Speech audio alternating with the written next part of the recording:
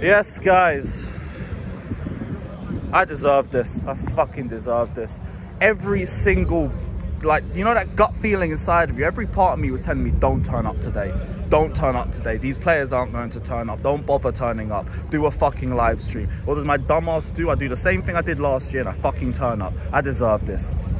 Deserve this. That's one of the worst performances I've ever watched from this football club in my life. In my fucking life. Forget last season. Forget the season before that. Forget this season. This was worse than Newcastle. This was worse than the Southampton 1-0. Erik ten Hag and his team were running rings around Chelsea. Just deep that. Fucking Ten Hag ball. And we can't pattern that. We can't handle fucking Erik ten Hag ball. We had Bruno and McTominay running rings around our midfield.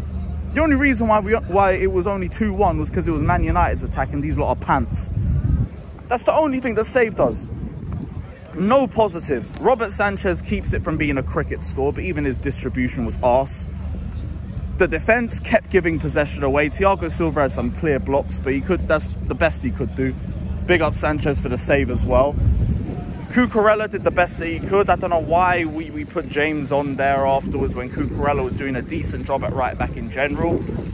If the guy's got knee pain, leave him. Clearly wasn't good enough to start, so he weren't good enough to come off the bench. Enzo and Caicedo have done so much defending for you two, and you just spat in my face. Just spat in my face with that result. The pair of, now if people want to go after the £215 midfield, it's fair. It's justified. Because we let Man United run rings around us. Flawless. Easiest performance of the season for you, bro. I was shocked. It's dead ass worse than last season. I was just here listening to Chelsea tears. It's great. It's fucking shit. We got a back again live pod after this. I don't want to kill myself, bro. This is just dreadful, man. It's dreadful, bruv. And that's the last away for a good fucking month or two.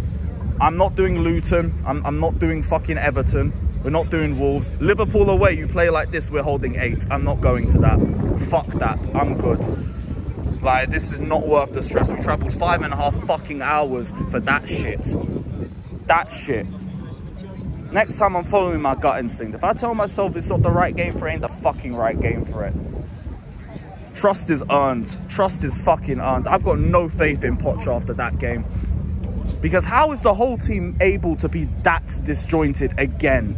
And then the one thing he does is he takes off the only thing that was working for us, and that was Cucurella on the right.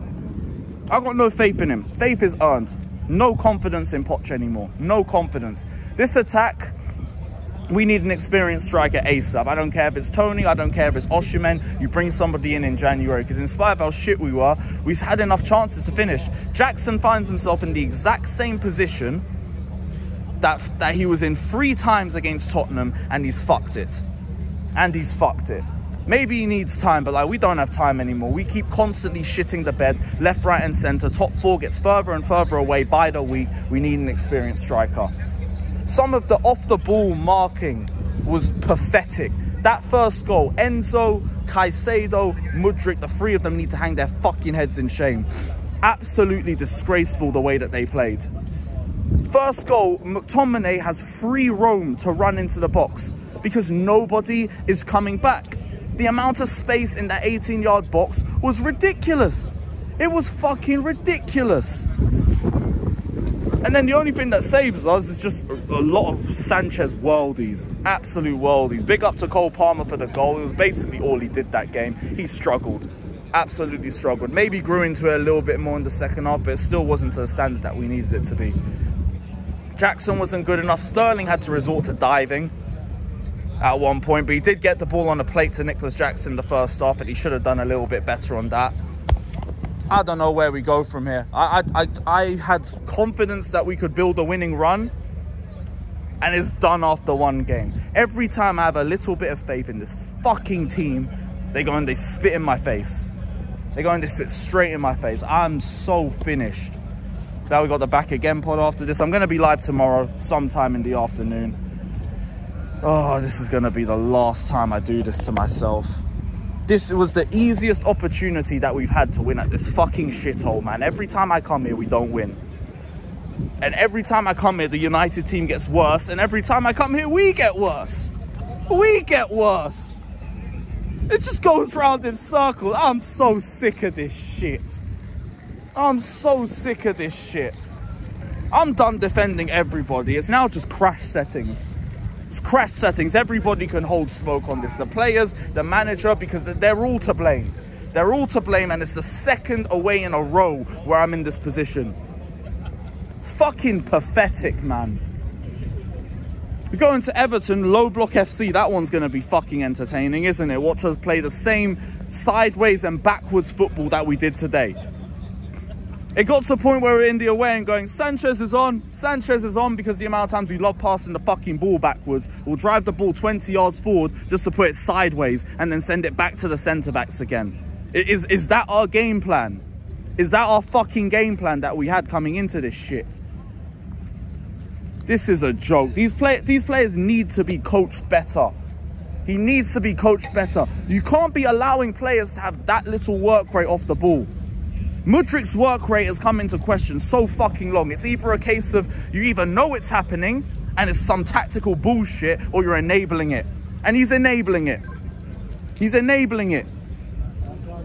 The football that we have been playing has been fucking pathetic.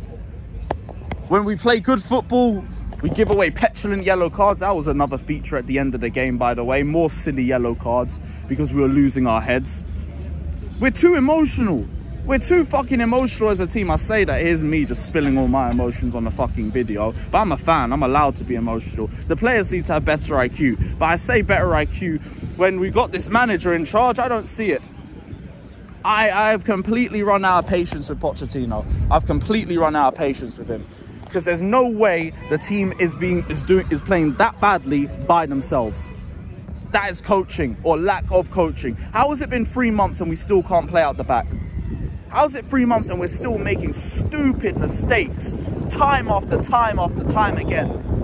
The substitutions, the only thing I was really annoyed about was probably the Petrovic, no, not the Petrovic, the Cucurella being moved onto the left. Because why the fuck were we doing that? Cucurella should have stayed on the fucking right-hand side. Other than that, the game plan was fucking terrible. I don't want to hear any excuse about injuries or on Cuckoo. The last thing we need to be doing is putting the entire pressure of this club onto his shoulders.